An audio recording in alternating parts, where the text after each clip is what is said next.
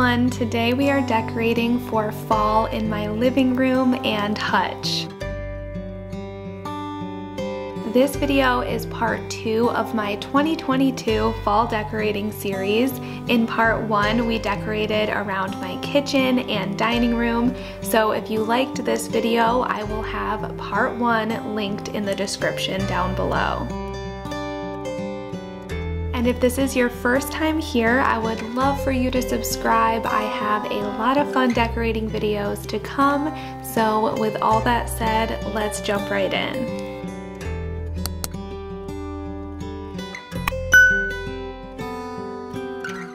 All this week I've been making fall scented simmer pots. They are the best way to make your home smell like fall, and I bet you already have most of these ingredients on hand.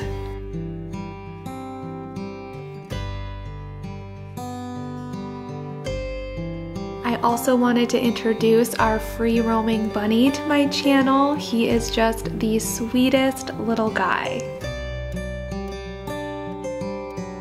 As you can see, my living room is very neutral. I already took down a lot of the decor that I had in here and wiped everything clean so we can get right into the decorating.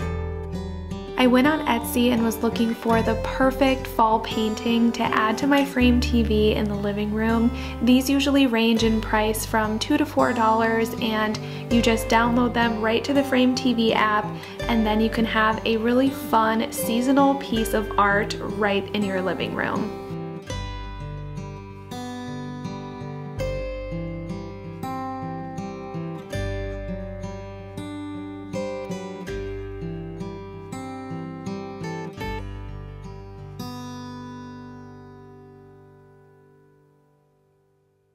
After that was all set up, I'm taking my frames that I've had on each of my living room shelves since the beginning of this year. If you remember that video, I added really pretty botanical prints to each frame, and they have been up all year. I have definitely loved them, but now I thought it would be fun to add in some pretty fall prints. These are also from Etsy, and I really like how each picture has a cohesive color scheme, so they all go really well together.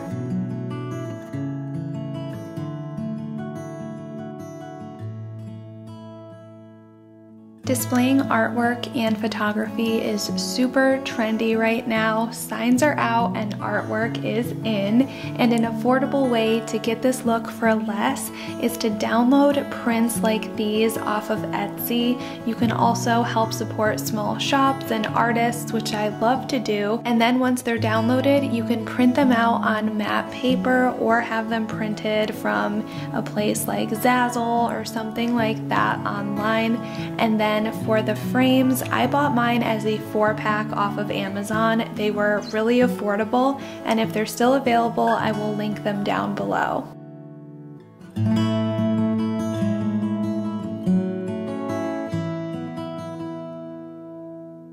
For my mantle, I'm using more of those fig leaf stems that I used on my open shelves in my kitchen decorating video.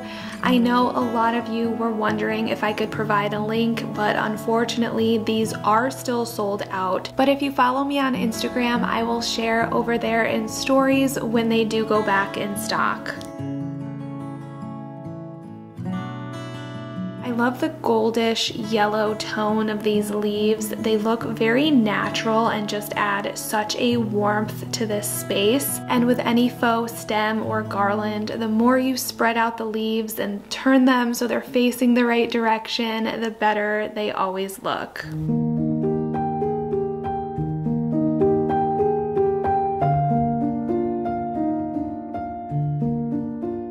Candlesticks always look cozy for fall, and these tapered candles were from Hearth and Hand last fall. I never actually burned them, but I just love the yellow look and how well they went with these leaves.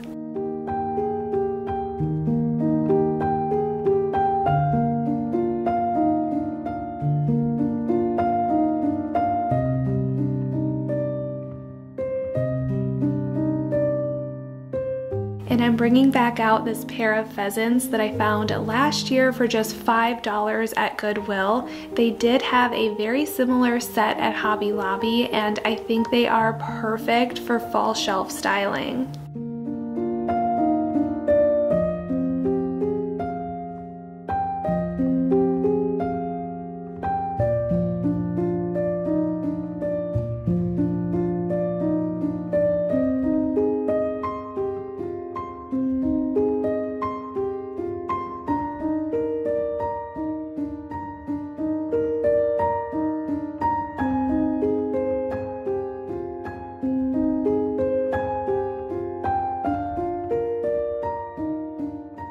Stacking pumpkins in urns or vases, and even adding antique books are other ways to incorporate fall into your living room.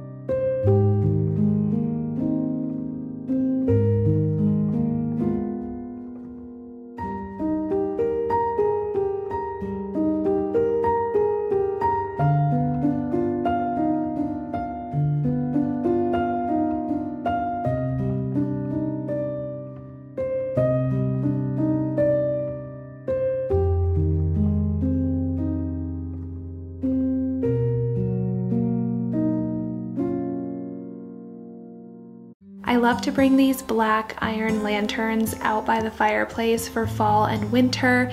If they are still available, I will link them down below.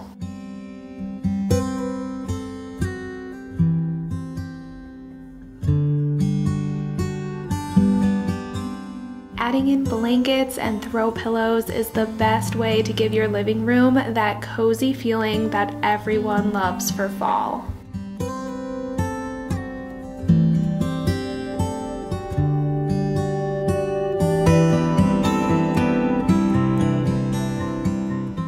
I've seen a lot of these fabric pillows this season, and I love how they look in a basket with blankets and pillows. They are just so timeless and cozy. This one is from Joann's, but I did grab the one that is super popular this year from Target. I believe they have it in orange, white, or like an off-white. That is the exact color of my couch. So I decided to go for the orange one, but they do have it in a really pretty sage green as well.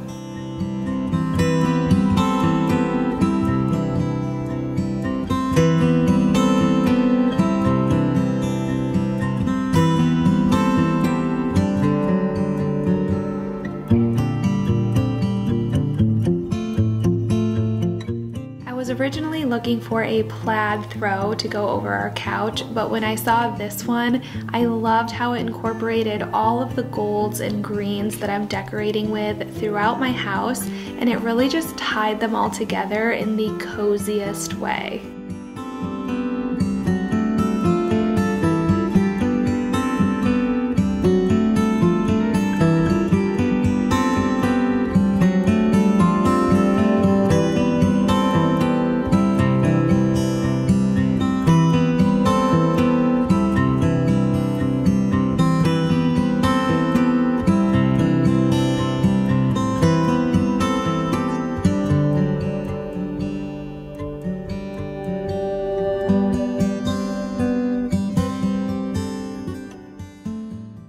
If you've been here a while, then you already know that this fireplace is faux, but that doesn't mean that I can't pretend that it's real and add in some logs. Last year I filled this with pumpkins, but I'm really loving the more subtle touches of fall this season.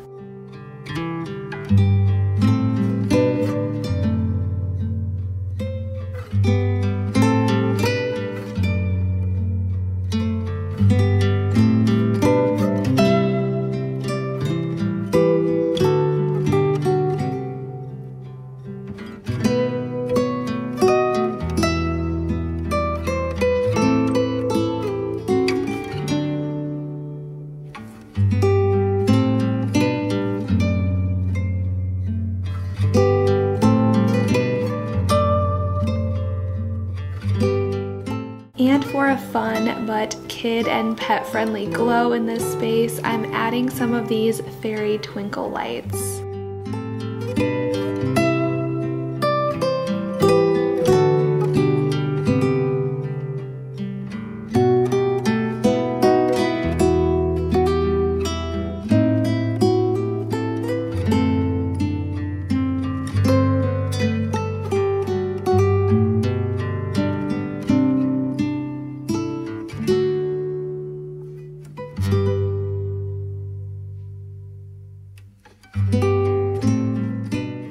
I wanted to add in a big pop of color, so I'm using this old basket to add in a ton of texture, tall faux stems, and some of these dried corn husks that I found from Michael's.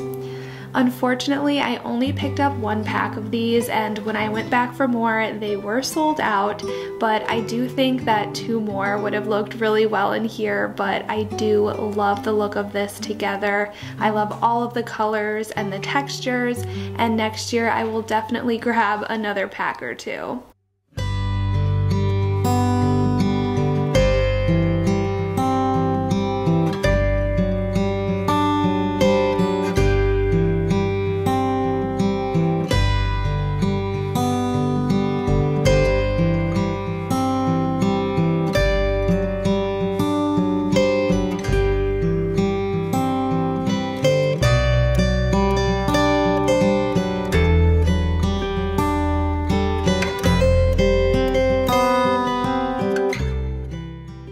Finishing touch is adding back in my vintage rocking horse.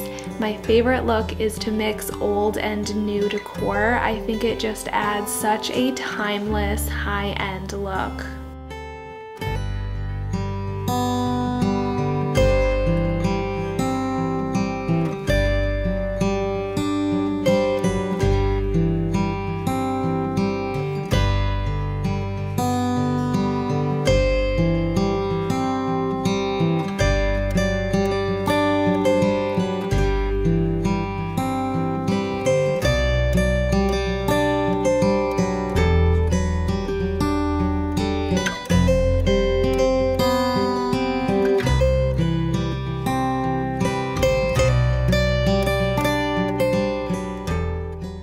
I bought these faux mums for my front porch back in June, if you can believe that. So I will look and see if they are still available and link them if they are.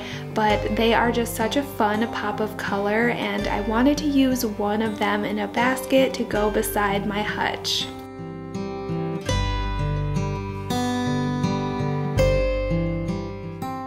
I love to use extra wreaths as another way to add in florals with a pumpkin stack, and these are going on top of my hutch.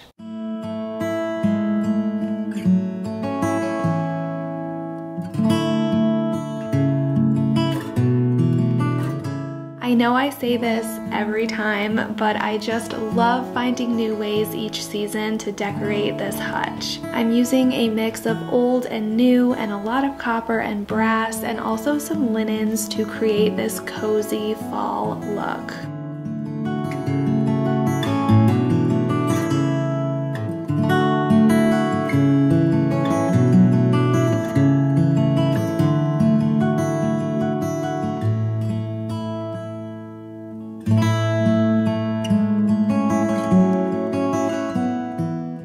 Next week I'm going antiquing and thrifting for fall decor, so let me know if you would rather see a shopping and haul video from that, or would rather see a video of how I style each piece in my home.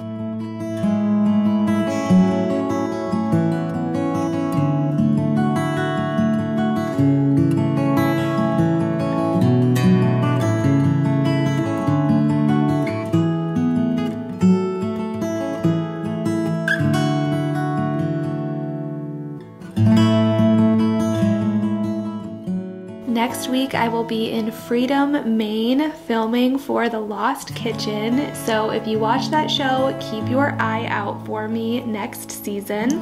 I will share some of my travels on Instagram, so make sure you follow me over there. And thank you so much for watching. I will see you in my next video, and I hope you all have an amazing day.